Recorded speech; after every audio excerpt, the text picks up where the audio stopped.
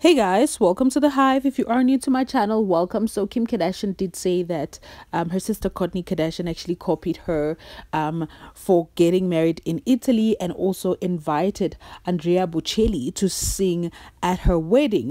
So clearly, Andrea Bocelli does watch the Kardashians, because he has broken his silence, and this is what he had to say. So he made a comment regarding Kim and Kourtney Kardashian's feud over copying claims.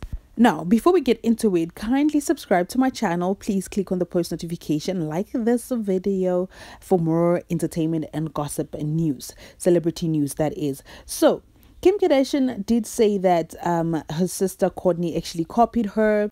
So Kim said, I quote, "I got married in Italy.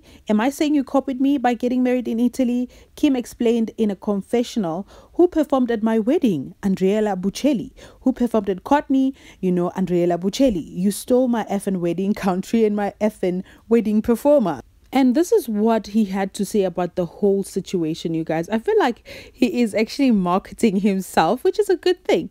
So he said, "Dear Kim Kardashian and at Kourtney Kardashian, I'm so flattered that you both love my voice, and I'll always be happy to sing to you." The Italian tenor wrote on his Instagram story alongside a clip from the episode.